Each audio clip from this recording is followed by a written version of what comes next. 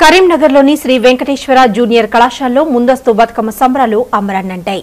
కళాశాల విద్యార్థులు రంగురంగుల బతుకమ్మలను పేర్చి ఆటపాటలతో లయబద్దంగా కోలాటమాడుతూ సందడి చేశారు.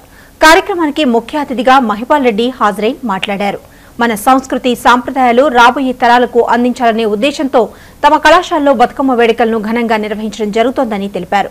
ముందస్తు బతుకమ్మ వేడుకలు తమ ఎస్విజేసి కళాశాలలో నిర్వహించుకోవడం ఆనందంగా ఉందన్నారు. ఈ కార్యక్రమంలో కళాశాల డైరెక్టర్లు సంతోష్ రెడ్డి, సింహాచలం, హరికృష్ణ తదితరులు పాల్గొన్నారు.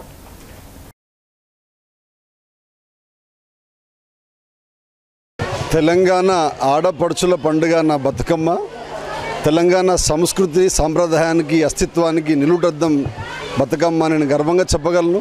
మన సంస్కృతిని సాంప్రదాయాన్ని ప్రపంచానికి పరిచయం చేసినటువంటి అతి గొప్ప పండుగ బతుకమ్మ.